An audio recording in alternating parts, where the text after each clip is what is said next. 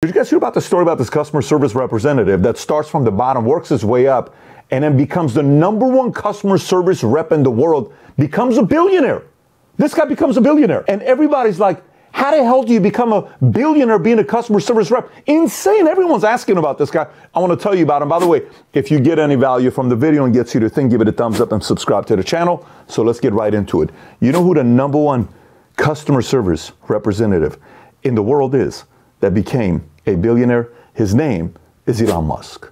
And let me tell you why he is the #1 customer service representative in America today. Do you realize how many CEOs in America today are sitting there saying, Elon, don't talk to customers. You're embarrassing me. I never engage with customers on Twitter. Please don't talk to customers. Let us CEOs who hide in our offices and allow other people to engage. I don't want to be exposed that I have to do that as well. Please don't talk to customers. And Elon is saying, so what do you think about this latest feature on Twitter? Hey, what do you think about on Tesla if we do this? Yeah, that's not good. I heard about the news with the Tesla crashing. I'm not happy about it. Hey, very disappointed about what we did here, but we're getting better. Hey, do you guys like that? Let me run a poll. What do you think about this? We're definitely on top of it. No one engages more with customers than Elon Musk does. By the way, let me bring it on a smaller level so you understand how this simple concept applies to everything you do, no matter how big, no matter how small you are. This works.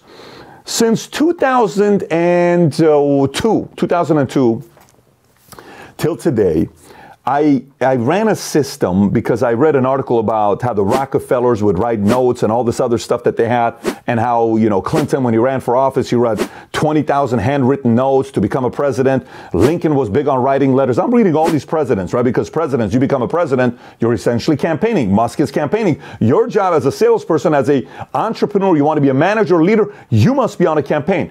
Everybody wrote birthday cards, anniversaries, everything was about communication. So here's what I did. Started off with 10 cards a month because I only had 10 clients. And I would say, hey, thank you. Birthdays are only once a year anyway, so you got 10 clients.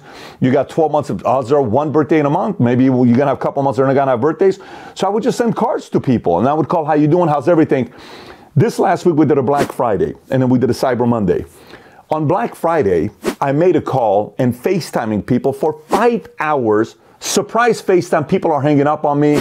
I would call them. I would say, hey, I'm calling you from American Express. You owe some money to us. And I'm pulling pranks on them. They're cracking up. We're going back and forth. They're laughing. Wife starts crying. The husband naked in the shower, picking up the phone. We're having this incredible conversation together.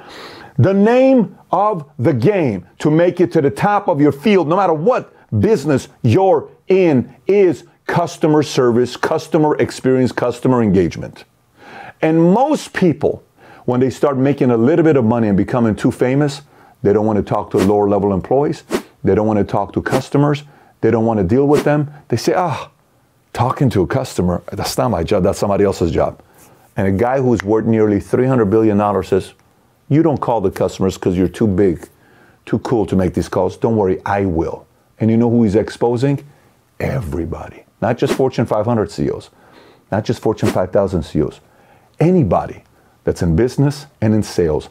He's shown the world that your #1 job as a CEO is to do customer service. So question back to you. How good of a job are you doing with customer service yourself? Are you making those calls? Are you talking to them?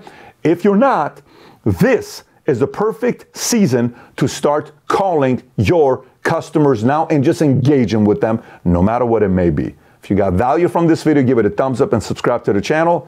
And I did a video a few years ago titled The Difference Between Customer Service and Customer Experience. If you've never seen it before, click here to watch that video. Having said that, have a great week, everybody. Take care. Bye-bye.